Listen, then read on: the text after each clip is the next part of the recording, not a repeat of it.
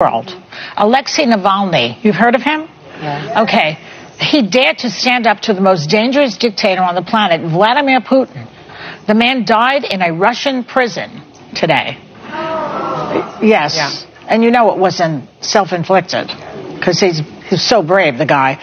This latest atrocity should put every American on notice that anyone who fawns over a maniac like Putin is basically betraying our country. I'm looking at you, Donald Trump, Ron Johnson, Tucker Carlson, to name just a few of you.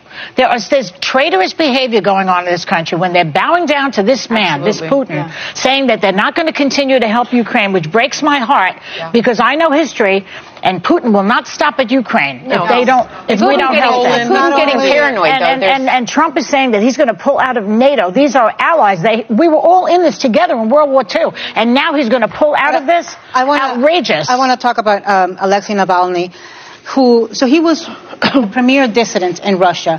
He exposed the corruption of Vladimir Putin and his inner circle, and for that, Putin persecuted him, used nerve agent gas against him, almost killed and had him in jail. So this death, he was 47 years old. Vladimir Putin has got the blood of Alexei Navalny on his hands. That's right. Yeah. This was not a accidental death.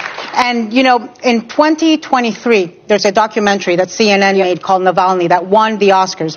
His wife, his daughter, his son were part of it. Navalny was part of it. And in his own words, he's asked in the film what his message to the Russian people would be if he were killed. And Navalny said, "You are not allowed to give up. If they decide to kill me, it means that we are incredibly strong. We need to utilize this power."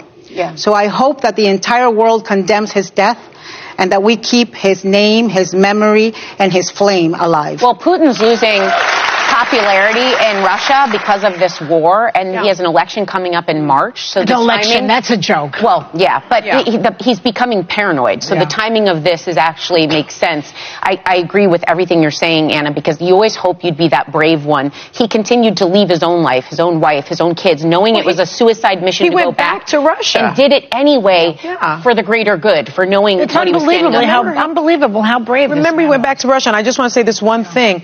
Vice President Harris was very strong on this today. Everybody likes to talk about Vice President Harris not being a strong woman, not being someone who could lead this country. She can, by the way. She said, if confirmed, this would be a further sign of Putin's brutality. Right. Whatever story they tell, let us be clear. Russia is responsible. And that is the truth. Looking at Alex Navalny, who was killed in the prison, they talked about him that he was the one that tried to stand up against Putin, corruption. He even acted the movie. On that movie, he brought out the corruption in the country. And he was being asked that what is the greatest thing he wants to tell the people. He went ahead and said that one of his greatest ambitions is that if he's killed, the people should be encouraged. They should know that they are brave and they are going ahead and there's nothing which can stop them. So they sacrifice themselves for the world and for the land itself. So there is nothing anyone can say anything. They want people to be liberated from such a corrupt economy, such a corrupt government that they are ruled by Putin. They went and said that election is coming, so Putin get agitated about this.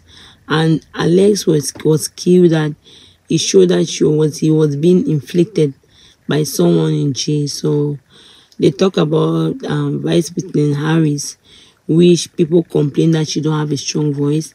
There's nothing she can do. She just quiet. She came and said that if only this is the only thing that if this exactly is what Putin is doing, it's going to make the war. Russia is completely responsible for Alex's death. And they are not going to be quiet. They are going to see what they can do about that. They went ahead and talked about Alexei being that one that allowed the wife and family. It shows that it was a suicide mission. And he's a hero because he wanted to die for the people. Not everybody is going to do that. Many people are going to run away. They are going to back up. But this was a mission that he has a family, so he has wife and children. he's still going, and he knows he can be killed at any time because it's very risky.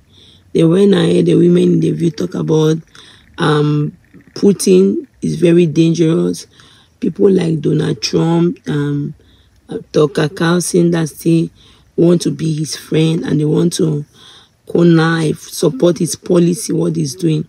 Those people have to be looked around and put in caution. That Putin is that one that, anyway, they say Donald Trump and Putin have the same characteristics, because everything, if something does not go their way, according to the woman in the view, they want that you should calm down power at all means. And they want that sort of scenario.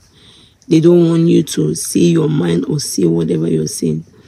They try to compare Alexis' death, although Nelson Mandela did not die, his bravery to the bravery of Nelson Mandela.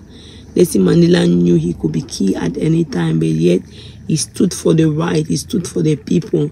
He wanted the liberation of the people. He wasn't afraid that he was going to die. They also compare it with Martin Luther's death, that Martin Luther was not afraid to die. No matter the situation, whatever happened, he was still there standing for his family. Although he has wife and children, he knows anything can happen at any time. Basically, you watching there, what do you really think? Your own opinion. Do you believe that Alexis was killed by Putin, or it's just coincidental that he died, or someone else might have a conflict with him and kill him? What exactly do you think? Can I see your opinion on the comment section? Let me see your own point of view. Do you also recognize that Alexis can be compared to Martin Luther King Jr., can be compared to Nelson Mandela in South Africa? Their bravery.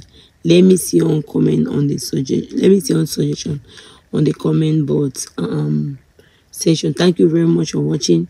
If you have not subscribed, please help subscribe and share this video. This month is African month. Thank you. Happy African month. This month is African month. Black History Month. This month is Black History Month, and we are celebrating Black history. That's why you see me in my attire, my beautiful African attire. Thank you very much for people asking me on the comment section, where am I from? I'm from Cameroon. That's in West Africa, closer to Nigeria. Because when I tell in Cameroon, they say, what? So Cameroon is closer to Nigeria. We're a neighboring country to Nigeria. So thank you very much for watching, and God bless you. Please remember to share, like, help, and subscribe. This will help us to keep creating content. God bless you.